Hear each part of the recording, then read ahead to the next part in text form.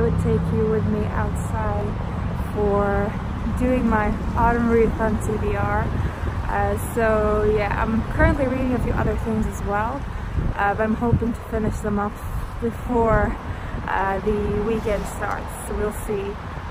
But the two things that I'm currently reading that does not have anything to do with autumn readathon is Nevermoor by Townsend, which is a middle grade book that has been really popular since it came out, and I'm quite far into that, so hopefully I can finish that off soon. And I'm also currently reading a Swedish book called Wilful, Disregard in the English. The English translation is Wilful, Disregard by Lena Andersson. So for the autumn readathon, I'm really hoping to read The Woman in White for a spooky book or a gothic book, because I really wanted to read that for October, and I'm trying to sort of squeeze it into the month, although I don't think I will be able to finish it before the end of the month. For a historical fiction novel, I'm really hoping to read The Silent Companions by Purcell.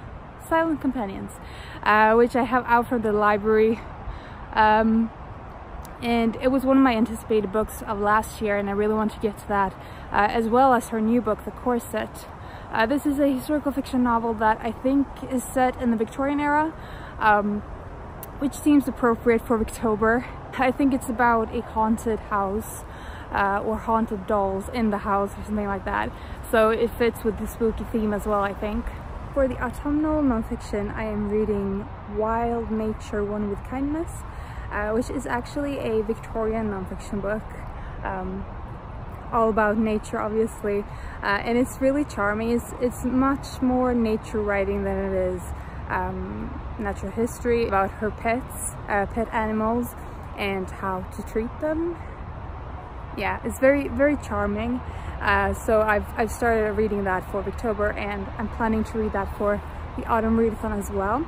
And lastly, for the cold location challenge, I haven't quite decided which one to go with. So I'm thinking either I May Be Some Time, which is a nonfiction book about Antarctic exploration or Arctic exploration. I always get those two mixed. Anyway, pole expeditions is the theme of that book. A nonfiction book that I actually quite recently bought. Or I might read The Valley at the Center of the World, which is a book I also very recently bought, and that I actually got, I bought it because of Mercedes' book review of that book, so I will link that in the description. Yeah, so those are the books that I'm hoping to read for the autumn readathon. Who knows if I'll actually end up finishing anything, because I have quite a lot of schoolwork to do. So I hope you're having a really good day. Let me know if you're planning to participate in the autumn readathon, and I will talk to you soon. Bye.